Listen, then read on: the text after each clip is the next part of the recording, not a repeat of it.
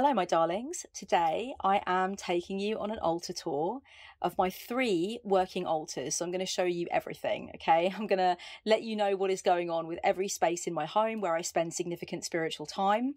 And this is the first of the 3 that I want to show you. It is my dedicated altar to the goddess Hel, the Norse goddess of the underworld. She's my matron and she has been my matron for a very long time now. Our relationship is old and sumptuous and wondrous. And I really wanted to have a dedicated Hel space in my home. And when I made this, I think I've had this for about, is it 2 years now? Maybe more? I don't know. I never used to work with a dedicated Hel space. But when I actually began this process, it was so nurturing. And I'm so, so glad that I have an altar specifically to her. It really helped me to sort of connect my work with her much more closely to my heart than when I had my Hel bits and pieces on the main altar. It feels a lot less kind of disjointed now, because if I want to do devotional to her, if I want to do divination to connect with her, I come here rather than doing it in one space on the main altar, which I'll show you later. All the magic takes place here, right? So it's very helpful and useful to me. You can see the vast majority of this altar, but I will just lift you up a touch. Up there is the final piece of the Hel altar, and that is my portrait of Hel that I made, my collage portrait of Hel. I'll show you a close-up of that in a wee while. But I wanted to settle the camera down here so I can kind of point out bits and pieces to you, and so that you don't get camera sick with me moving things around so much.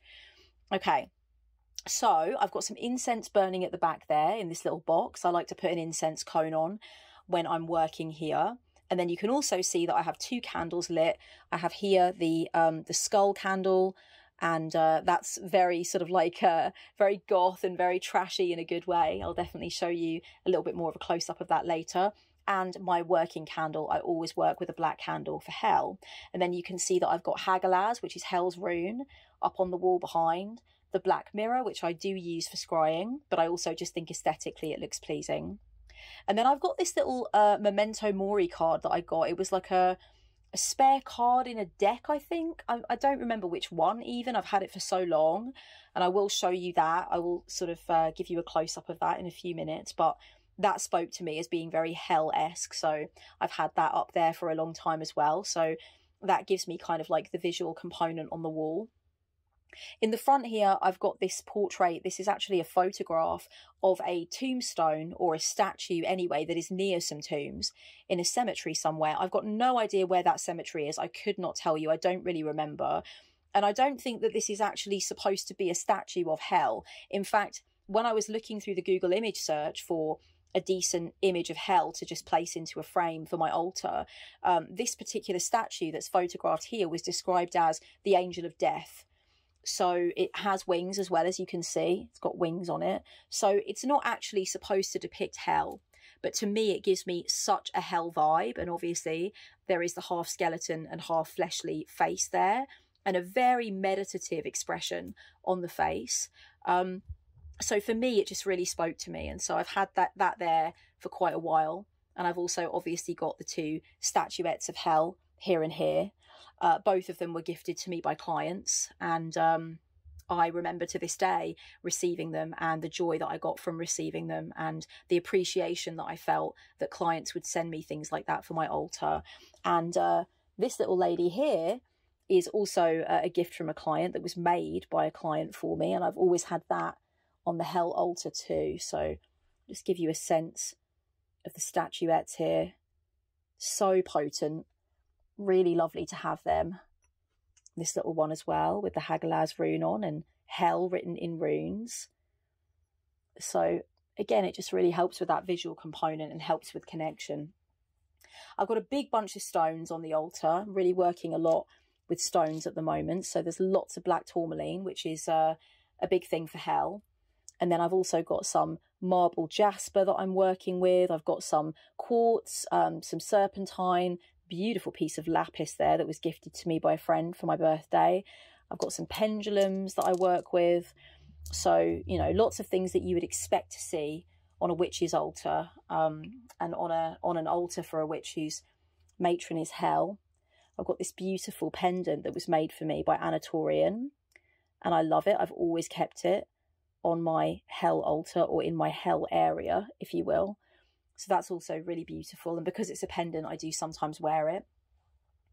I've got a couple of mixtures here that I use that I put onto my skin when I'm working with Hel.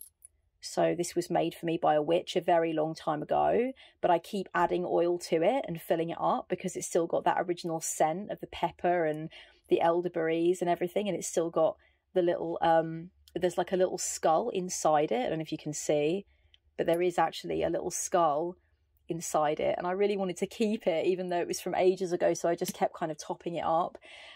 It's a long way from the original oil that it was, but it still retains some of that original scent, you know, and the original bits and pieces in it.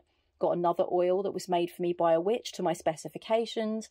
I tend to put them on my pulse points when I'm about to do a devotional or commune with Hel by way of runes, you know, or by way of praying.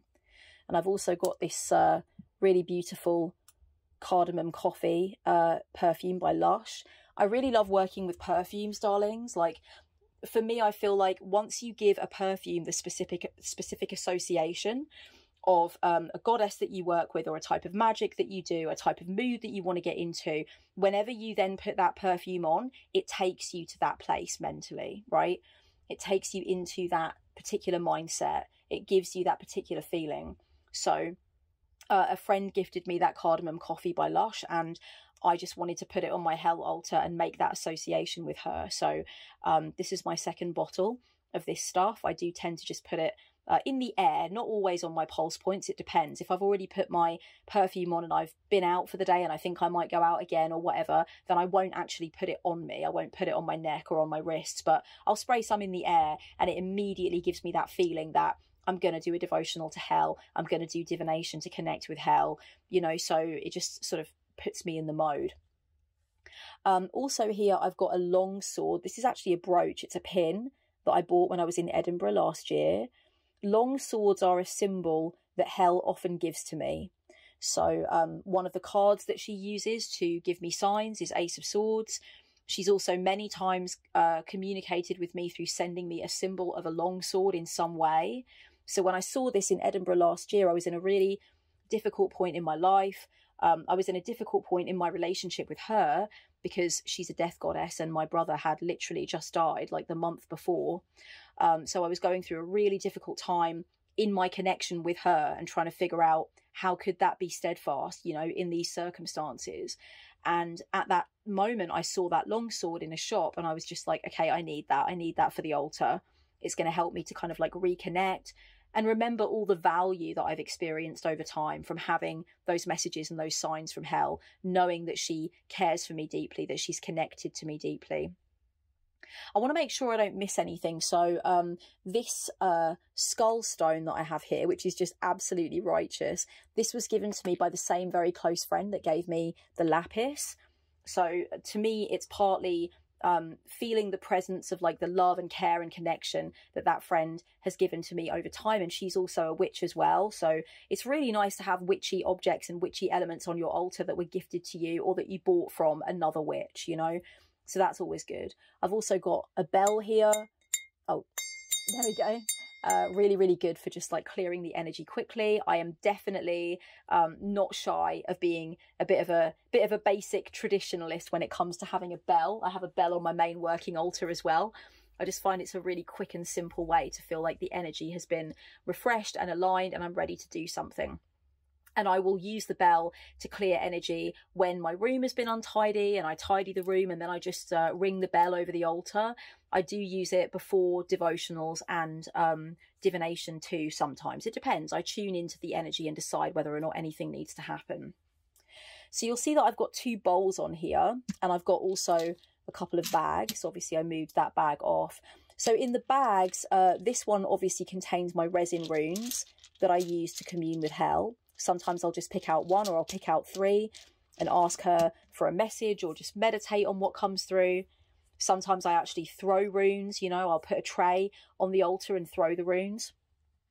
In this one is just something that I'm kind of like, I'm kind of imbibing with her energy. Okay, so this is a bag of crystal bits that I want to take with me on a specific trip. So I've got my clear quartz there, clear quartz point, a piece of black tourmaline, which, as I mentioned, is very much connected to her. And then I've also got this beautiful rainbow quartz, again given to me by the same witch that gave me these other two pieces that I've mentioned. So lots of gifts from my beautiful witchy friend Emily, one of my closest friends in the world. So I'm just basically, I've put that there so that she can oversee it, so that I can get that hell energy on those crystals before I go away. In this bowl here, I've just got some fun bits basically. So I like to collect bracelets with skulls on them and wear them during my devotionals and when I do meditations on hell. I've got even more actually, but I was wearing them the other day, so they're over on my dresser. But yeah, I collect bracelets with skulls on.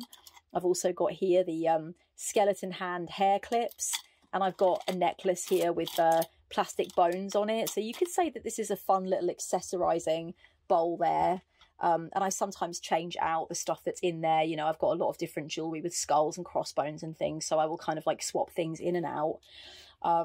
Also, if I'm going to be wearing jewelry for a particular night out or whatever, and I just want to put that hell energy on it, I'm very likely to put that jewelry in this bowl. This is my second set of runes. It's a wooden set of runes that I use. So yeah, just to give you a vibe, it's completely different from the big resin set that I usually favour. But sometimes I want to use the wood runes. And also, if I want to go away, the wooden runes are what I would choose. They're way more compact. They're way lighter. So I like to keep them on the altar as well. And then in here, I have my prayer beads. This is a very special bowl. It's got sentimental value. It belonged to someone that I knew that's no longer with us. And my mum inherited it and as a keepsake, and she gave it to me. So this is my first set of hell prayer beads that I ever got. I commissioned them from Joey Morris from Starry Eyed Supplies. Absolutely love them. I barely use this set anymore, but I always will keep them on the altar.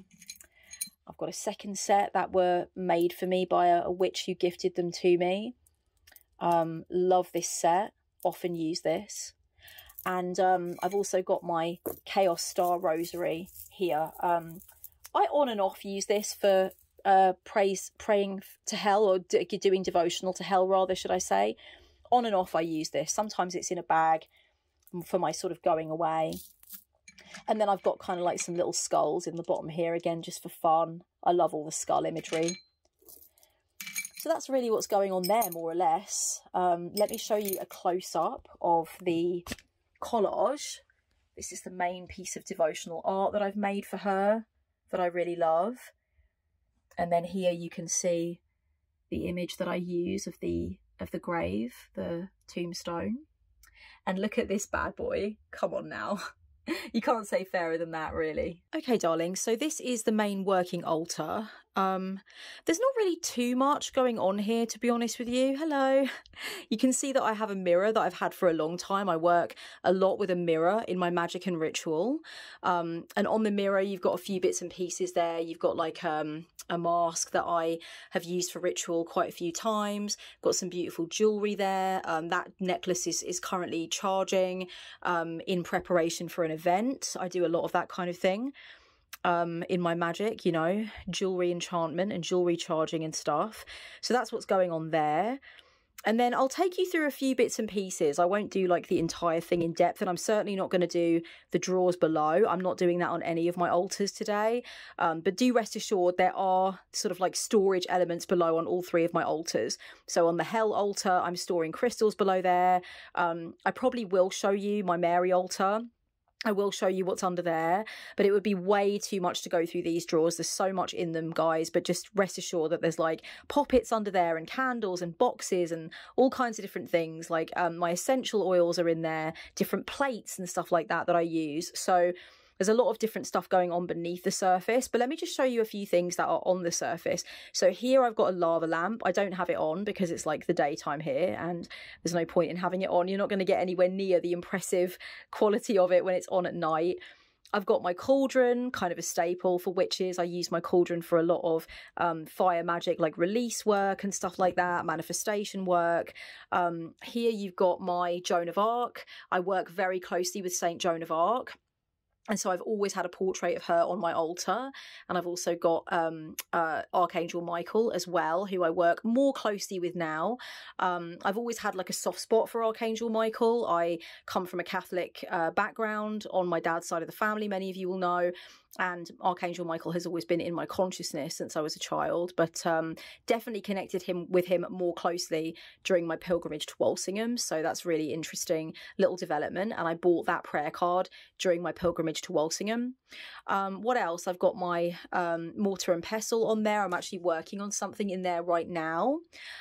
Here at the front, you might wonder what that is. That is moringa tea that I'm using at the moment. I'm drinking a lot of ritual tea at the moment at my altar while I do my scripting and stuff like that. So it's like enchanted tea, you know, like consecrated tea.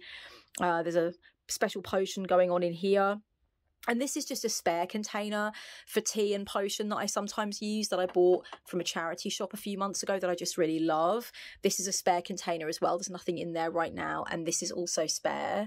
Like I said, I'm not working too closely at this altar at the moment, but I just like to have those containers on there because when I want to pour something in there, like I will do so basically. The disco ball is quite a staple for me. It's really symbolic of who I am as a person and what kinds of things I think are personally empowering. The doll's heads were given to me by the same witchy friend I mentioned when I was talking about my Hel altar. They were a birthday present from her. I work really closely with dolls and doll heads and doll parts. In fact, I actually have, as you can see, a doll head tattooed on me, and that is for witchy reasons, okay? And she is called Olga. So yeah, there's quite a lot of interesting doll related stuff that goes on in my practice. So it's appropriate to have dolls' heads on the altar, and I usually have some dolls' heads. My crystal ball, that is a chess set. I mentioned that in my birthday sort of pilgrimage, if you will, video last year, just gone, that I bought it there. I'm doing some box magic here. These are 2 boxes with magical workings going on inside them. This box was actually open before I started filming, but I do not want you guys to see what's inside because it's private. But both of these boxes were given to me by beautiful witches who I love dearly. Yeah, I think it's really powerful, particularly to work with boxes that were gifted to you by witches. So yeah, really, really powerful. And look at this. Look at all this glittery glue around here. This is a really beautiful box made for me by my friend Carly. So yeah, I've basically been using that for my box magic. This is also a box that I use for magic a lot, this mirrored box. There isn't a working in here at the moment, but I love to keep it on my altar because I love the mirrored effect, and I think it kind of contrasts. Excuse that stuff behind me, I just came in and threw my stuff everywhere. And there's my tripod behind me where I was just talking to a client. But yeah, I like to have that on there and keep it on there as like a more permanent fixture because I love the way it plays off of the glass in the background. I'm very aesthetic with my decisions, you know. There's a few things on here that you guys might find really interesting. First of all, oh my god, look at these doll hands that I bought when I was in Bruges. I just love them. I don't know what I'm going to use them for yet, but I've just sat them there with this lapis, and when I get an inspiration for what I'm going to use them for, I will definitely go ahead and do so. But it's definitely going to be magical anyway, I know that much. These pink heads here and here, these kind of like Roman statue heads, they're not really relating to anything. I just think they're really pretty and they add a more kind of like classically masculine element to the altar. And I just think they're really gorgeous. I did have them in my living room, but I wanted to move them to the altar. And in this one is got a ritual carved wooden spoon. And in this one, you've got an antler. I know it might seem a bit weird, me being so vegan and all, but this was certainly purchased in a vintage store. Again, I got this on my travels in Bruges. And I like the way they play off of each other, the spoon and the antler. I have been using the antler as a wand on and off, and it feels amazing to use it as a wand, guys. I could not recommend it enough. It is so potent. And I've used it in workings as well as a symbol of strength and as a symbol of like pushing forward and gaining momentum, because that's what I really think of when I see antlers. The spoon I've used in workings to spoon things out of the mortar and pestle, that kind of thing. So that's useful. I've got my brother's prayer beads here. I like to keep things from my brother on the altar. This was also my brother's. Love this. This is a charming little trinket that we found in his possessions. So I took that for my altar. This I've had for a long, long time. This I use for the cleansing of the altar, the protection of the objects on the altar. And this knife is from my Ukrainian friend. It belonged to his Ukrainian grandmother, his wonderful witchy grandmother, who is somewhat of a legend in our friendship group. We've all heard so much about her. She died a while ago, and it was really difficult for my friend. They had a very, very close cosmic bond. And he actually gave me this knife as a gift, and it has pride of place. It's absolutely beautiful. I've always wanted to work with an athame. And I never purchased one because I never felt like it was right. I don't know what it was, but like none of the athames that I found in witchy shops or like gorgeous ceremonial looking knives that I found in shops, none of them were working for me. And I kept thinking, I want to work with a fucking knife. I do have a vintage letter opener, a beautiful ivory vintage letter opener that I used to use as my athame, but I never had a blade. I never actually had a knife itself until Vlad gave me this one, and I fucking love it. And I fucking do love it. I cried when I opened it. It's such a beautiful thing to give to me, and I will treasure it for the rest of my life. So yeah, that came all the way from Kyiv for me, which is awesome. So this is the setup right now. I don't sit at this altar every day. I'm doing a lot more work at my Mary and Hel altars. This candle holder is also my brother's. So I think maybe I'm getting used to having his objects on the altar. Obviously, it's a very difficult feeling and a difficult thing, but it's also something that I want to contend with because I feel like it's the right thing, you know. So I think I'm getting used to that, and I think also it's just more relevant for me right now to work at my goddess specific altars. I'm doing a lot of healing work, I'm doing a lot of prayer, and I feel like I want that presence of my goddesses. So this altar has become lately slightly less relevant, but I still love it. I still maintain it. You know, I'd still light a candle here and there on this altar. I like to come and sit here in the morning to commune with Saint Joan of Arc. And like, obviously I have some workings going on here, but I'm not sitting here every day. This is not my main vibe right now, but it is the main working altar. And I will always return back to it as kind of like the HQ, if you will. This is Maddox Witchy HQ right here. So I love this green glass dresser plate. I love anything like that. I've got a few of them. I collect them. They're so useful in witchcraft. You can see another one there. I absolutely love these. I'm obsessed. When I find one in a charity shop, I will certainly consider buying it. So I love green glass. It's a vibe. So yeah, that's what's going on here at the main altar. Okay, my darlings, I wanted to wait a little while to film my Mary altar for you. I don't know how well this is going to translate, but basically I really wanted the sun to go down a bit so I could show you my Mary altar in its glory. So this is a space in the living room that I come to fully for devotion with Mother Mary, okay? And on the back here, you can see that I've got some enamel pins. That's in no way even nearly all of my enamel pins. I really need to put the rest of them on, and I need to get some more, but you can see there's like some band badges there and some sentimental badges that I got from my journeys in Russia, and just like, yeah, basically some badges that people gifted me and stuff. And then I've got the pentacle over here that was made for me by a subscriber many moons ago, and I have treasured it and kept it ever since. And then we come down into the main situation here. So I have a working altar for Mary, working candle for Mary, just as I have with Hel. And so I've lit that up for you.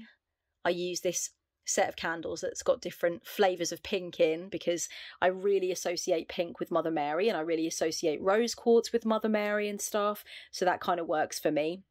I've also got a candle behind here with this beautiful gold candle holder that I bought ages ago from a shop, and I just thought that's so devotional looking. I love it. You can see that I've got two statuettes of Mary here. That one I got from a vintage store, and that necklace around her neck has sentimental value. It was given to me by a child in the street that I had a really beautiful conversation with. Over here, this one was bought from kind of like a witchy / knick-knack shop. I really love that one. I've got a cutout of Mary here as well that I really like, that I sort of made and coloured in and stuff. And then here, this beautiful Perspex changeable light is absolutely the apple of my eye right now when it comes to my Mary work and praying the rosary and everything, it really makes me want to come here and sit down. I'm doing the majority of my work, as I said, at my goddess altars at the moment, and I'm praying the rosary a lot, and I'm really working with my relationship with the rosary. So this just makes it all the more enjoyable to come and sit. It's got loads of different modes on it, but I really like this one where it just changes colour. Here in front, you might wonder what that is. That is a tulip that is very much dried out now. It's a sentimental souvenir, I guess, from a beautiful weekend with a beautiful person that I had recently. So I've got that there, and it cheers me up and reminds me of that. My unicorns. I always have my unicorns on my Mother Mary altar. I don't know, it just makes sense to me. I've got my rose oil here, my rose water, sorry. It's rose water with a little bit of rose oil in it, that I always put on my pulse points when I do my devotionals to Mary, and sometimes when I pray the rosary as well. Got a little nun statuette here. I find nun imagery really interesting, and just the whole idea of women like giving their lives to a celestial being and, you know, doing work in the community or just shutting themselves up to do gardening and pray and sing. I just find that really interesting. Lots of rose quartz on this altar, my darlings. Lots and lots, like jelly tots. Okay, I've got rose quartz balls here, rose quartz pieces. There's also some amethyst, some citrine. I do like my crystals. There's another bit of rose quartz here, like a rose quartz crystal that I scry into sometimes. I do like my crystals. I don't buy them new anymore, but the ones that I already have, I love. Got some CBD oil there and my leftover rose oil to add to my rose water, because I don't find rose water really thick enough for my purposes. I always need to add a bit of rose oil, so I do so. In the front here, you've got a lot of rosary action happening. Tons of rosary action. This is rose oil as well, but it's also got frankincense in it and stuff. It's a really nice scent, and the bottle was given to me by a friend who went to Rome and brought it back with her for me. This is absolutely beautiful, this cobra jasper wand that I've been working with. I've been holding it while I pray the rosary, holding it while I meditate. Really love that. This is a frozen Charlotte doll, a vintage frozen Charlotte that was gifted to me by a beautiful friend and client. Absolutely love it. It gives me such a baby Jesus vibe when it's placed inside that gorgeous oyster shell, which also is a gift from like a wondrous friend and client that I've known for a long time. Made it for me. Love it. So yeah, let me get into the rosary action. More rose quartz there, ridiculous. What's that on my carpet? I don't know what that is. Okay, so I've got a few rosaries in the front because I love to mix it up and I love to play with different rosaries depending on my mood and my needs. So this one here, this is a vintage rosary, a very important, very old vintage rosary from a rather well-known rosary company in Dublin. I absolutely love it.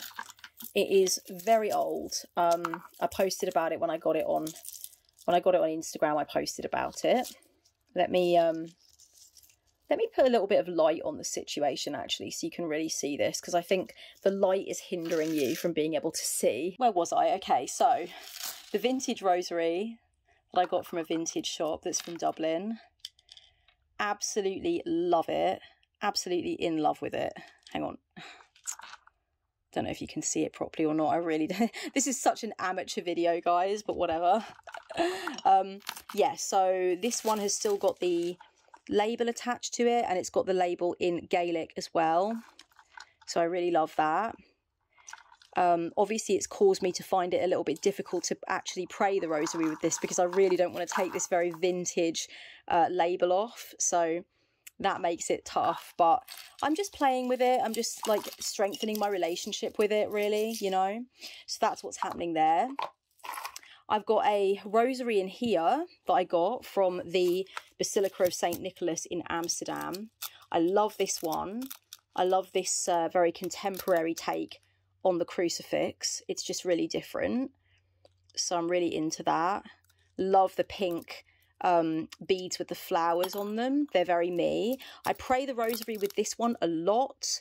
The box is also from Amsterdam, and I do take this one away with me, so this one gets a lot of love. I've got a couple in here as well.